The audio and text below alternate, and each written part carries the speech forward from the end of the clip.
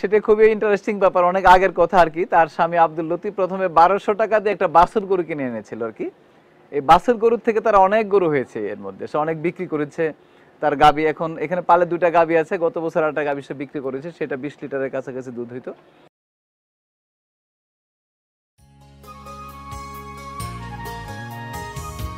আর কেঁদো না বাংলার কৃষক, ফোটাও মুখে হাসি। তোমরা দেশের আসল নায়ক, বলবে বিশ্ববাসী। ধন্যবাদ ডক্টর বাইজিদ মরল। আমরা এসেছি গাজীপুর সদর উপজেলার বাহাদুরপুর গ্রামের আব্দুল লতিফের বাড়িতে। তা আমার সামনে যিনি দাঁড়িয়ে আছেন তিনি রুকসানা বেগম। তার 2টা গাবি আছে, 2টা গাবির থেকে সে গড়ে 20-25 লিটার দুধ হইতো তার। এখন 2টা গাবি দুধে আছে এবং 2টা গাবির থেকে এখন যে 2টা ষাঁড় বাছুর আছে, বাছুর এগুলির বয়স প্রায় একটার ষাঁড় হয়ে গেছে এবং এগুলির বয়স, একটার বয়স হচ্ছে 2.5 বছর, আরেকটার বয়স হলো 2 বছর। তো সে আশা করছে যে এই কুরবানির ঈদে এই 2টা মানে ষাঁড় সে 3 লক্ষ টাকা বা তার চেয়ে বেশি বিক্রি করবে। এবং তার বাড়িতে আসলে মূলত তার স্বামী ভ্যান চালায় এবং এই বাড়িটা আপনি দেখছেন যে সাদামাটা একজন সাধারণ কৃষক। সে এই ওই ভ্যান চালানোর অতিরিক্ত সময়ে সেই গরুগুলো তার ওয়াইফ যে রুকসানা বেগম আমার সামনে আছে, সে এই গরুগুলি পালে এবং তার 2টা সন্তান লেখাপড়া করে। তো এই হলো তার পরিবেশ এবং সে এইগুলি করে গরু লালন পালন করে তার সংসার জীবিকা নির্বাহ করে। এবং এতে করে তার বাড়িতে আমি এখন থেকে প্রায় 3 বছর আগে একবার আসছিলাম। তারপরে আমার মাঠকর্মী যারা রয়েছে, মাঠ কর্মকর্তা আছে, তারা ঠিক মতো নিয়মিত তার বাড়িতে আসে, গরুগুলাকে কৃমিনাশক ওষুধ দেয়, ভ্যাকসিন করে দেয় এবং যে কোনো সময় সমস্যা হলে ডাকলে তারা এসে দেখে পরামর্শ নিয়ে থাকে, আমার সঙ্গে কথা বলে। তা আমি কথা বলি রুকসানা বেগমের কাছে এখন, যে আপনি এখন কি অবস্থায় আছেন বলেন আপনার সম্পর্কে একটু। এই 2টা গরু কত টাকা বিক্রি করতে পারবেন বা কি অবস্থা আপনার বলেন। আশা করতেছি তো 3 লাখ। হ্যাঁ হ্যাঁ বলেন, একটু জোরে বলেন। 3 লাখ তো যাইব। আশা করছি যে 3 লাখ হবে। 3 লাখ হলে তাকে একটা আরো তাকে 2টা, আমি তাকে অ্যাডভাইস করেছি যে এটা বিক্রি করে 2টা গাভীর মানে বকনা বাছুর কেনার জন্য আর কি, একটা গাভী বা একটা বকনা কিনে যাতে সে আবার সে দুধের গাভীর দিকে ফিরে যেতে পারে। কারণ আপনারা জানেন শুরু করেছিল প্রথম কয়টা গাভী দিয়ে আপনি শুরু করেছিলেন একটু বলেন।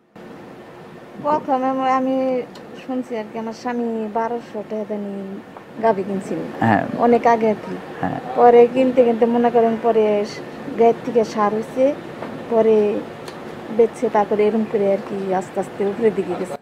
সেটা খুবই ইন্টারেস্টিং ব্যাপার, অনেক আগের কথা আর কি। তার স্বামী আব্দুল লতিফ প্রথমে 1200 টাকা দিয়ে একটা বাছুর গরু কিনে এনেছিল আর কি।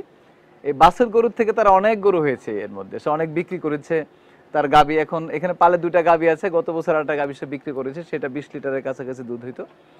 বিভিন্ন সময় এটা সে যখন গরু বাড়ে, তার ঘর রাখার খুব জায়গাটা জমি কম আর কি, যখনই গরু বিক্রি করার সময় বিক্রি করে দেয়। বিশেষ ষাঁড় গরু হইলে আপনার যে 2টা ষাঁড়ের কথা সে বলছে যে 3 লক্ষ টাকা হবে, আমার খুব আশাবাদী যে যদি শঙ্কর জাতের ষাঁড় হয় এবং সেই ষাঁড়গুলি সঠিকভাবে লালন পালন করা হয়, সঠিক খাবার পরিচর্যা, তো সেটা দিলে দেখা যায় যে 2.5 থেকে 3 বছরের মধ্যে এক একটা গরু গড়ে 2 লক্ষ টাকার উপরে মূল্য হয়।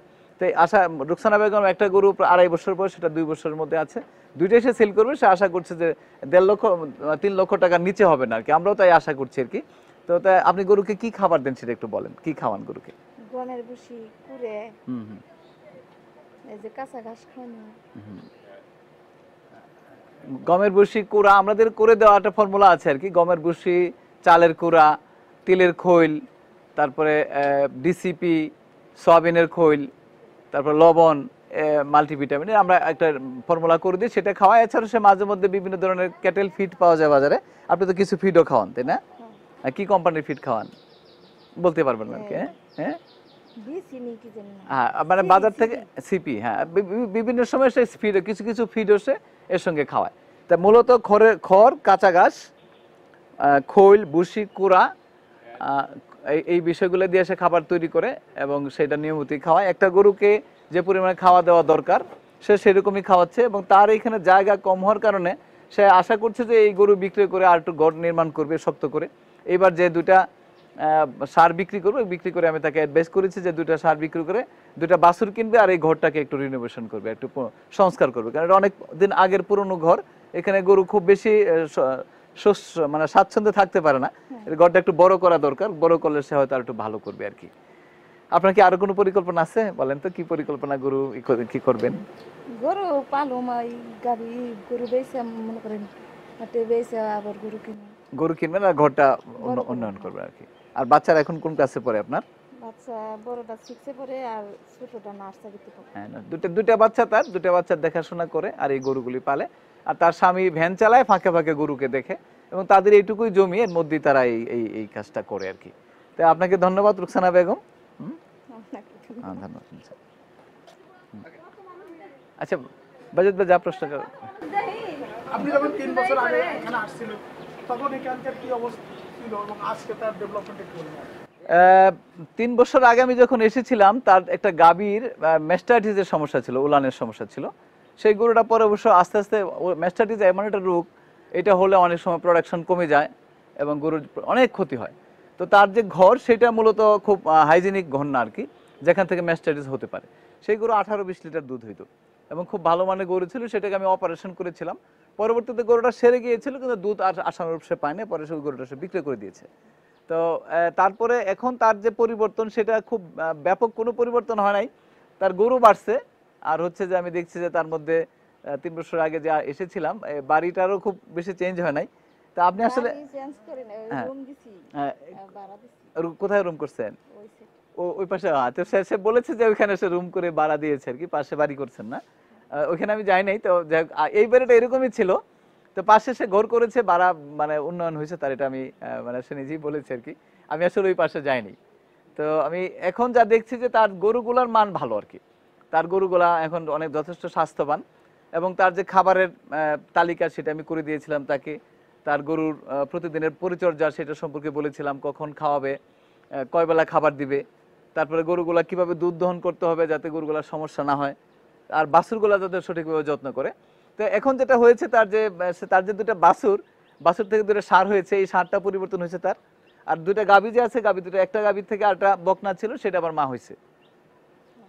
এটা আমি পরিবর্তন দেখছি যে এখন তার ওই দুটা গরু ছিল 3 বছর আগে, একটা গাভী বিক্রি করেছে, আর তার যে সন্তান ছিল আর কি, বাচ্চা, ওই দুইটা ষাঁড় বাছুর ছিল, ওইগুলো বড় হয়েছে। আর আরেকটা গাভীর থেকে আরেকটা বকনা হয়েছিল, সেটা আবার মা হয়ে গেছে আর কি। তো সেই ক্ষেত্রে দেখা যায় তার এখানে 3 বছর আগে ওই দুইটা গরুর থেকে এখন এখানে মোট 4টা গরু এখানে আছে, আর একটা গরু সে বিক্রি করেছে। এটা তার পরিবর্তন হয়েছে। এবং আর তার যে ঘর, সেটা করেছে, সে বলেছে ওই গরু বিক্রি করে ঘর করেছেন না, সেটা সে একটা ঘর করে সে ভাড়া দিয়েছে ঘর আর কি। তো এই তার পরিবর্তন। তো ওই ঘরটা দেখেন। প্রশিক্ষণ নেয় আমরা আমাদের কাছ থেকে, আমরা তাকে শিডিউল কোনো প্রশিক্ষণ দিই না, তার বাড়িতে এসে তাকে পরামর্শ দিয়েছি। আর আমার লোকজন নিয়মিত তার খোঁজ খবর রাখছে। তার এখানে যখন প্রয়োজন হয় ভ্যাকসিন করা, খাবার দেওয়া, এগুলি তারা, বা কোনো ধরনের কৃমিনাশক ওষুধ দেওয়া, বা কোনো রোগ হইলে রোগের পরামর্শ দেওয়া, এই জন্য আমার লোকজন সবসময় তার এখানে নিয়মিত টেক কেয়ার করে থাকে, যত্ন নিয়ে থাকে আর কি। এই তার পরিবর্তন। ধন্যবাদ ডক্টর বাইজিদ। আসসালামু আলাইকুম বন্ধুরা, কেমন আছেন? একেবারে খাঁটি রুটি। আশা রাখি মহান বাড়ি ছাড়া রাব্বুল আলামিনের কৃপায় সবাই ভালো আছেন। আপনারা এই যে খামারটি দেখলেন, খামারের মালিক আব্দুল লতিফ। আমরা যেদিন ভিডিও ধারণ করতে গিয়েছিলাম, সেদিন লতিফ বাড়িতে ছিল না, তিনি রিক্সা চালক, তিনি রিক্সা চালাতে চলে গিয়েছিলেন।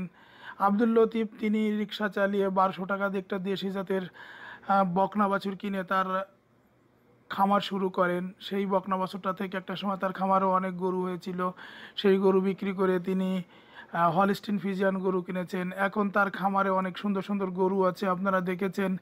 আপনারা দেখতে পাচ্ছেন আব্দুল লতিফের একটা রান্নাঘরে বসে তার মা রুটি বানাচ্ছে, আমরা সেই রুটি খাচ্ছি। আসলে এখানে আমি না করতে পারি নাই, তাই আমরা তার সেই রান্নাঘরের বসেই আমরা রুটি খেয়েছি, খুব আনন্দ করেছি। আপনারা হয়তো ভাবছেন যে এই খামারটি কেন দেখালাম। খাওয়াটা পরে খাও, এই খামারটি দেখানোর মূল কারণ হচ্ছে যে তার এই ভাঙ্গা ঘরের স্থলে দেখতে পাবেন যে অনেক সুন্দর ঘর তিনি গড়ে তুলেছেন। আব্দুল লতিফ এই গরুর খামার করে যে ঘরটা দেখতে পাচ্ছেন, এই পাশে সুন্দর একটা গোয়াল ঘর করেছেন এবং তার একটা বাড়ি করেছেন। খুব তাড়াতাড়ি তারা এই বাড়িতে উঠছেন এবং এখানে তাদের নতুন জীবন শুরু হবে। আমরা চাই যারা এই ভিডিওটা দেখছেন তারা ঠিক এইভাবে উন্নতি করবেন। সবাইকে ধন্যবাদ। বাংলার কৃষক, ফোটাও মুখে হাসি, তোমরা দেশের আসল নায়ক